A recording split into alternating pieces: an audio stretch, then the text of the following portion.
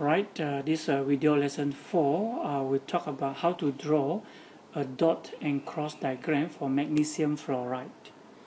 Magnesium fluoride, right?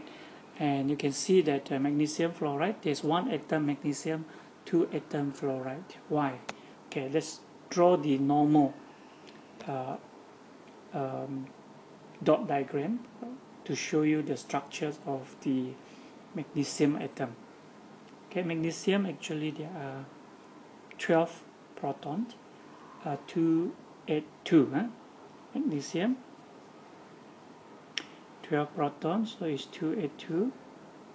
So the diagram should be like this. Magnesium, inside is 2, and then we have 8 here, second layer. Okay, and we have 2 outside. Okay, 2 electrons at the outermost layer. Okay, so that's for magnesium. And for fluorine we have 9, so it's 2, 7, meaning at the outermost layer you have 7 valence electron. So when you draw fluorine, again it's 2 here. Okay, and then at the outermost layer you draw, fluoride, non-metal, we use crossed. Okay, we make this a habit. Non-metal use cross, metal we use dot. So we have 7. So you can see each atom fluorine only can receive 1 electron from the magnesium, but magnesium have 2 electrons to give out, to donate out. So that's why you need another atom fluorine to receive the electron from this one.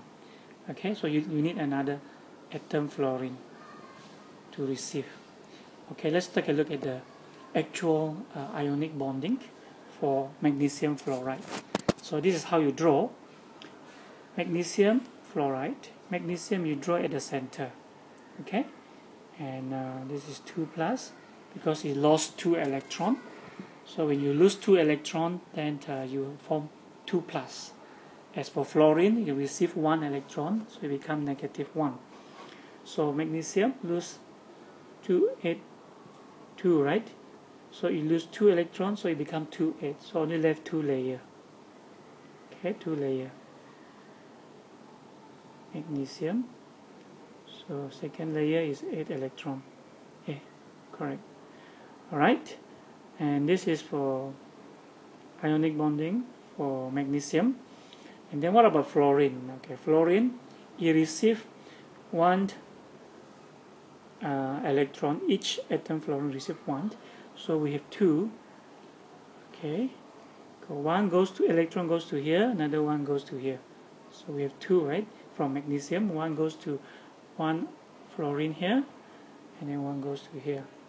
Okay, so each receive 1 electron, therefore it's -1.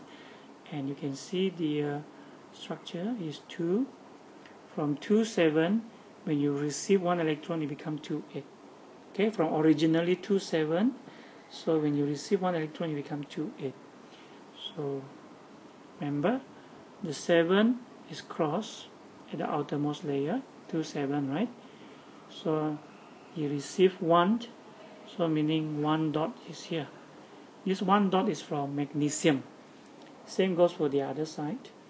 So you have 2, okay, and then 7 electron is originally with fluorine, 6, and then 7, and 1 actually received from magnesium.